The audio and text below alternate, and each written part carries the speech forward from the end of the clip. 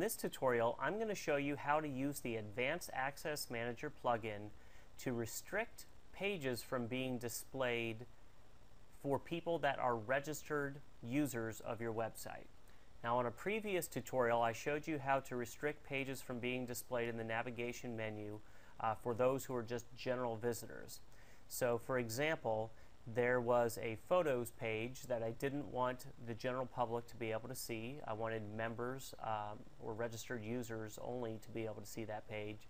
So I was able to restrict that page from being shown in the navigation menu. Now, on this tutorial, I'm going to show you how to take it a step further, because there might be some pages that even registered users should not have access to. So, for example, let's go ahead and I will log in as a member. So I created a role or a user called members.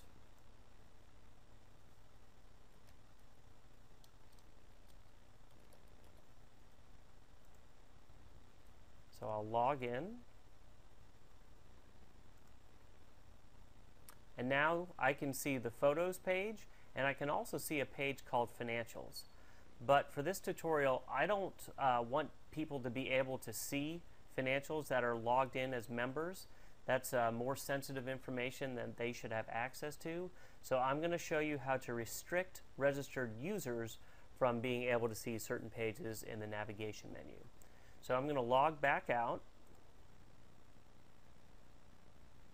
and then I'm going to log into the back end of the website or the dashboard.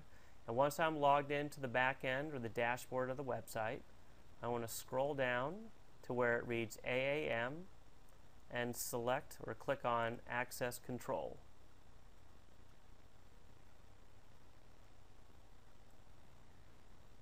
Now in the Control Manager, I want to click on Users, and I want to clear the filter. If you see a filter showing up here, go ahead and hit Clear or click on Clear.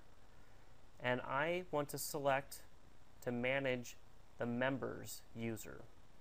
So I'm going to click on the settings button or icon, and then click on Post and Pages. Click on the filter post by post types, or that little funnel that shows there, and then click on Pages. This will bring up all the pages that I can choose from. And as I was explaining before, I want to select the financials. So I'm going to click on the settings icon and then exclude. I will check that box, click Apply, and then click Save.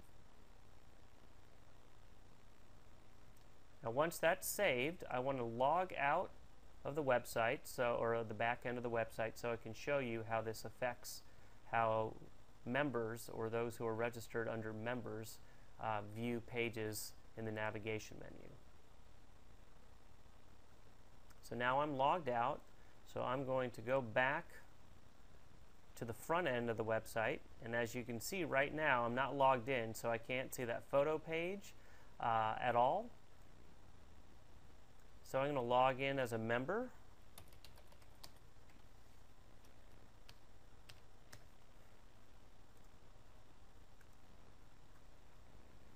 And once I log in as a member, now I can see photos, but I no longer can see financials.